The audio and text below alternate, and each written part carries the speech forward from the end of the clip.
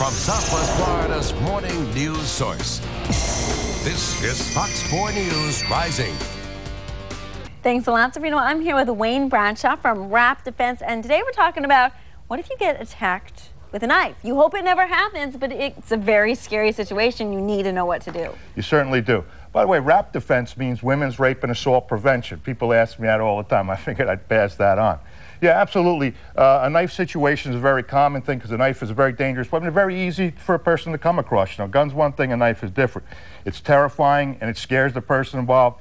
And men and women, of course, are attacked differently with a knife. If it was me, it's a whole different game. But with you, the attacker probably wants to move you somewhere, so he's going to hold it in a threatening manner and then try to take you somewhere.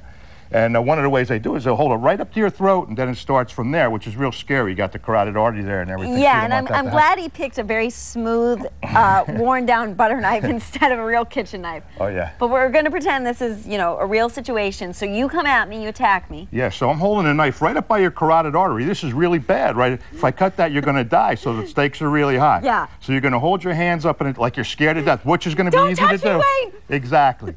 So what you want to do is swing your body, the hand this way. Now your other hand grabs my wrist. Now you can kick me, boom, right in the knee. Or like right in here. There. Yeah. The thing is, it's all your body. When you swing your body with your hips, it's all your body weight against my wrist.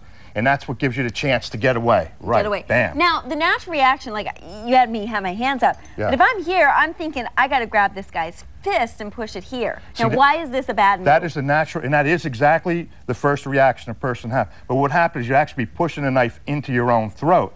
So your natural reaction is the worst reaction you could have. What you want to do, Amy, is swing your body into my wrist. So you're using all the weight of your body against just the wrist of my hand. And then add the extra hand. Add the extra hand to protect now. Now you can kick me and you can stop and then you can get away. If you kick me in the knee, you break my knee, you're going to be able to get away. Or if you kick me in the groin, boom, I'm going to fall down, you can get away. This is your only hope. You really have one shot. He's holding it right up by your throat. Right. But the important point here is that when you swing your hips and you use your hands like this, you're using all the weight of your body against just the wrist of my hand. And that's going to be the winner for you. If you just grab with one hand like you did before, you see now you push the knife in and it's a tug of war and you're going to lose. I'm a goner. You're a goner. But if you swing your hips into it and push it away, boom. Remember, he's got the knife. All he's concentrating on the knife. The knife is the important thing in his mind. So for that split second, when your hands are on my wrist over here, you're going to have time to kick him. Distract and kick. Boom, yeah. And the knees are actually one of the weaker joints that you've taught us in any situation. Kick the knees, kick the groin. That's where you're going to get that second to split and run. There's no question about it. If you kick him in the knee, you're going to damage the tendons in there. You're going to, the very worst thing you have, you're going to stun him really, really bad where he can't move, and then you can get away. First thing is not get cut. Second thing, get away. And a lot of people think, well, I shouldn't fight back. I'm going to die if I fight back. But the statistics show differently. They absolutely do show differently. And if he moves you to a different location with this knife, you don't even want to think about what's going to happen. The best time to do this is immediately when it occurs upon you. And you can even ask him a question. If he formulates an answer in his mind, that's going to give you a little lag time to attack his hand. So you want to use everything available to him and then get at it. All very good tips, and Wayne is a former police officer. He offers self-defense classes for groups, or he has a set of DVDs that are available. If you want more information, wrapdefense.com, 989-8971. Wayne, thanks so much. We'll see you back in the 8 o'clock hour. And we now know a guy who can make just about anything scientific a lot of fun. We're going to meet him and show him how you can help your struggling students when we get back.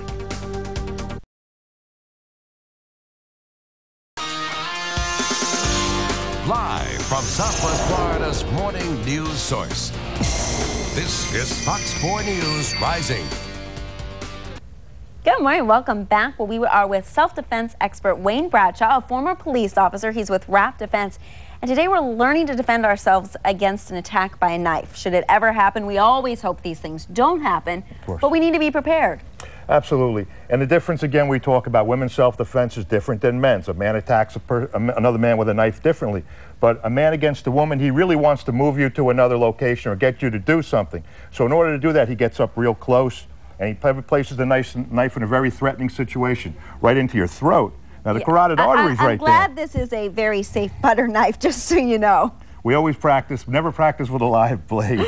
No. Okay? So the guy will, generally he'll hold the knife right up to your throat, then he's going to tell you what he's going to do next. And you're going to put your hands up. You don't have to pretend to be scared now.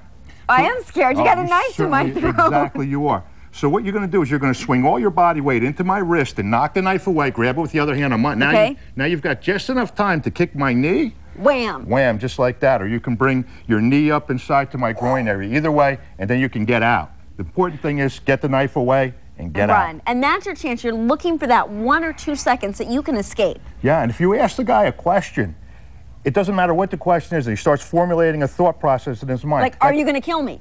That's a good question. He has to think the answer to that, even if it's for a split second. That creates a lag time, and as soon as you ask the question, you go into the attack. That's going to give you a little more time to execute the move. Now, as you come in this way, I probably am not going to have my hands up here. No, you'll have them lower. I'm going to have them lower.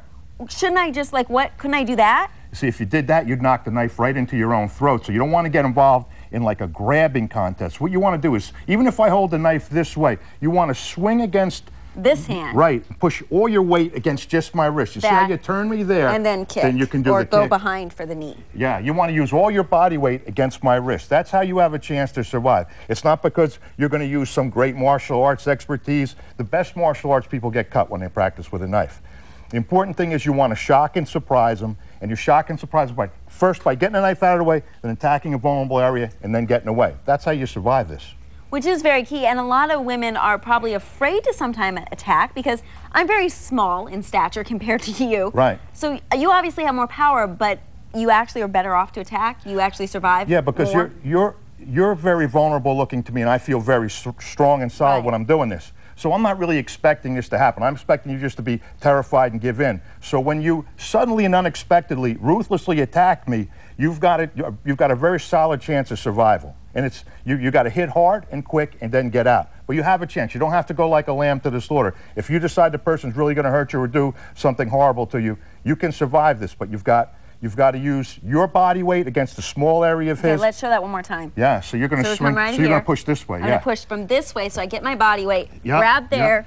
Yep. Bam, just like that. And then take off. And the knife is safe. It's over here. You kick my knee, and you go. You got a shot to make it. And Rap Defense, of course, stands for protecting women. Yeah, Women's Rape and Assault Prevention is the acronym. And Wayne has DVDs available. He also does self-defense classes. If you'd like more information, rapdefense.com or 239-989-8971. Wayne, thanks so much for stopping by. Thank you. It's my pleasure.